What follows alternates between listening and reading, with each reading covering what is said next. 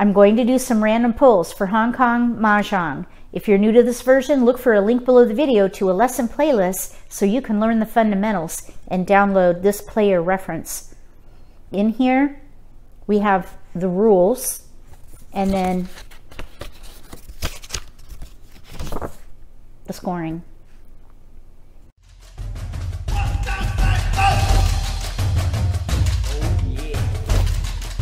If you're new to Mahjong, or if you already know how to play and just want to build your skills, consider subscribing to my channel. That way you won't miss anything. We're going to do 4 random pulls, starting with the east round. There are 4 rounds, if you don't already know: east, south, west, and north. So we'll do 4 random pulls, 1 for each wind of the round. If you get a 3 of a kind to the wind of the round, you get score for that. So that's a good variable to keep in mind. I'm also going to roll these dice just to randomize which seat we're in for the exercise. We just count around the table. So for this first exercise, I rolled a 3. So starting with wherever you're sitting, we'll count around 3. 1, 2, 3. East, south, west. So we're going to be west. That's player 3. So we're in west seat and it's east round. If we get a 3 of a kind of either of those, we'll get score for that. Again, if you want to know more about scoring and about how to play Hong Kong Mahjong, look for a link in the video description. So as non-dealer, I'm going to get 13 tiles.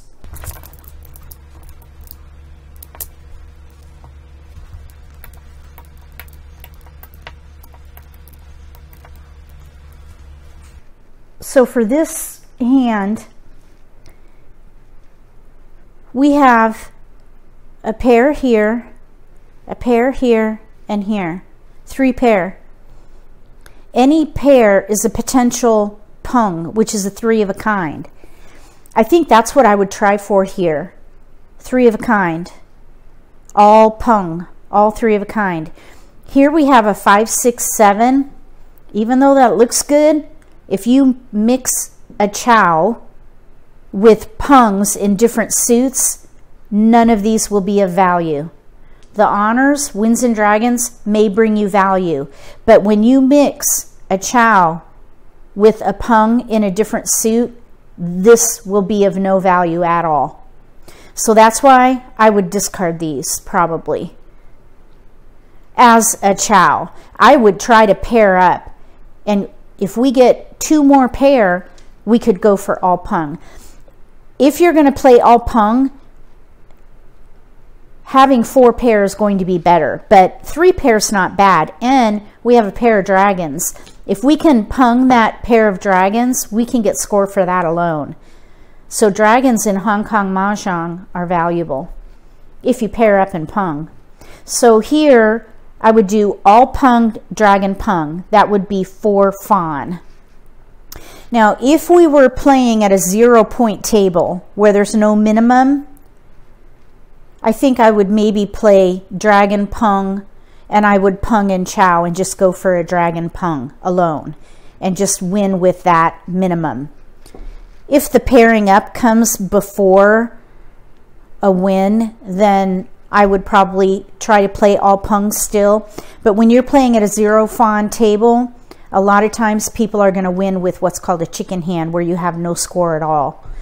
So I think I would maybe hold this for a little while, see if we could pair up though, and I would go for all pung. All pung and dragon pung. So that was the east round pull, east pull.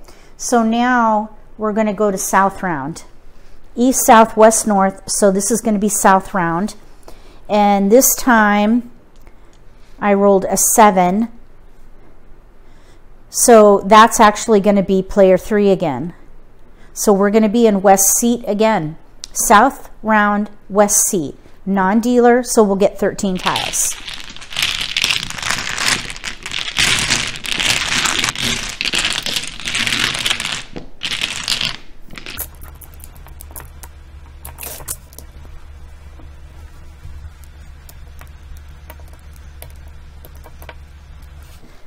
So for these tiles, we're in west seat. That's player 3. Here's a pair of west. So if we get a pung of our seat, that'll be a fawn right there. And then we're in south round, so if we can pair up and pung, that could also bring us score. If we pair up and pung the white dragon, that can bring us score. So these are valued honors. Here we have 4 bams and 4 cracks. This is going to get a little sticky here because if we play, for example, a half flush, which is 3 fawn, we would have to discard 5 tiles, which is pretty significant. The thing about the cracks is we have a pair in here. There's one potential chow there. There's a potential chow here or here. These are isolated, the 1 and the 9. So I think what I would probably do here is discard the 1 first and then the 9, see what comes in. We only have 2 pair, so I would not probably try for all pung. I think what I might do here, because we have a pair of 5 cracks, I think I would try to hold cracks. Discard the 1 dot first. See what happens with these bams. If we draw in cracks, go for a half flush. Now, if that was the situation and there was a minimum 3 fawn set, that would be a good plan. But if there's a no minimum, like a 0 fawn table, then I would probably try for my seat win only and then just win wherever I could. So we could chow here. These are isolated. We could maybe even pung here, but that would leave 2 isolated tiles. So either way, I think I would hold those.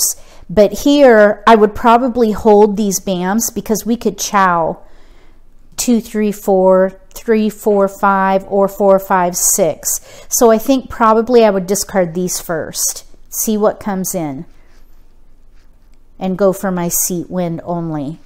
If there were a no 0 fawn minimum. 3 fawn minimum, push for half flush, seat win. 0 fawn, mix chows, pungs, whatever with the number tiles, and just leverage this pair of wins. See if we could pair up and pung those too. That would be nice.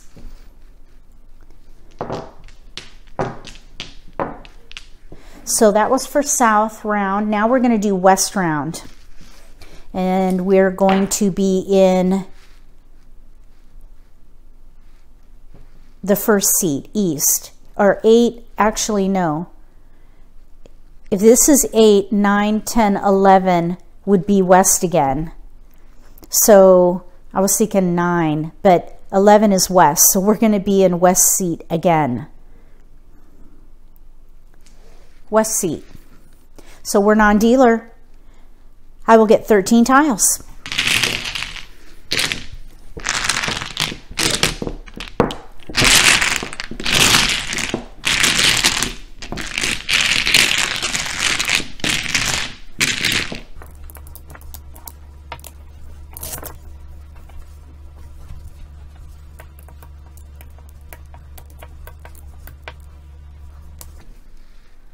We have mixed suits, 4, 3, 5, 1 wind.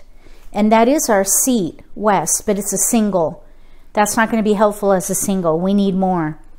We're in west seat and it's west round. So I think here we have 2 pair, 4 and 3s here. I think what I would do is discard the 7 first. Discard the 7 first, try to pair up for all pung. With only 2 pair, that's going to be a push. That would be my plan if this were a 3 fawn minimum. If it is a 0 fawn table where you have no minimum, you could just win with anything, I would just go for all chow.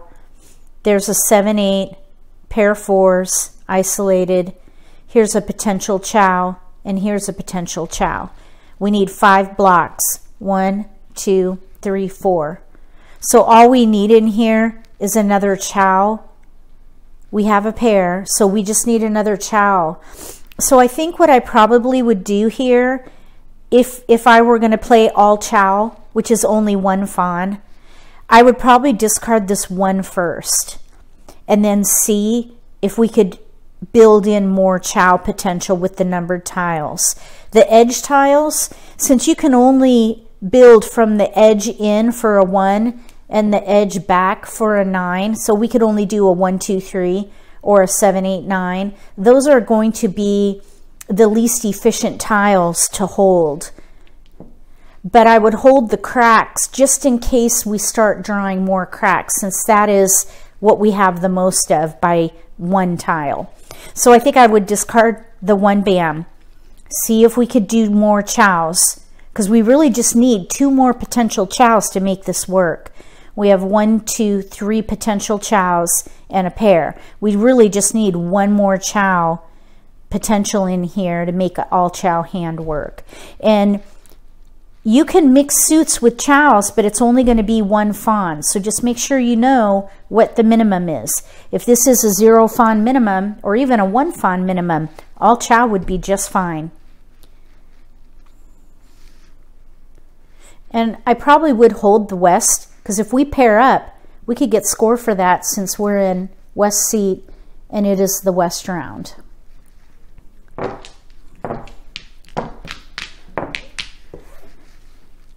We're doing north round now. This time I rolled a 7, so we're going to be in west seat again. I think something's wrong with these dice. I don't think so. All right, anyway. So we're going to be in west seat again, non-dealer. I'll get 13 tiles.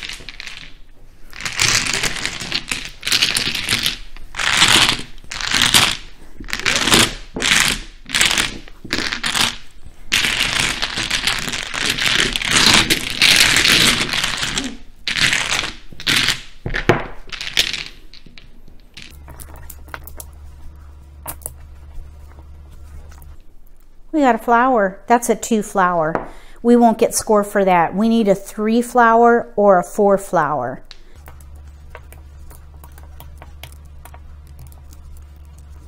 For these tiles, we have mostly bams. 1, 2 pair. We have an east and 5 offsuit. So I think what I would do here is go for bams. 1 suit and honors. 1 suit with winds and dragons. Discard these. I'd probably hold the terminals, which are 1s and 9s, because we do have a pair here and 3 tiles. Let's see, 3. We have 2 more bams than we do just honors alone, which include terminals there. I would throw these away first and see about maybe a half flesh. Here we have a potential chow, potential pung, or potential chow. So I think what I would do is hold all the bams. Just gather bams and winds and dragons, and then discard on this end first. If we pair up, we could try for all pung, but if I drew in bams, I would try for a half flesh, 1 suit with winds and dragons, or maybe even a full flesh if we can get some more bams. A 6 bam in here would be great, 6 or 7 bam, because then we could chow, pung, chow. If we can get some chow potential in here, that would be great.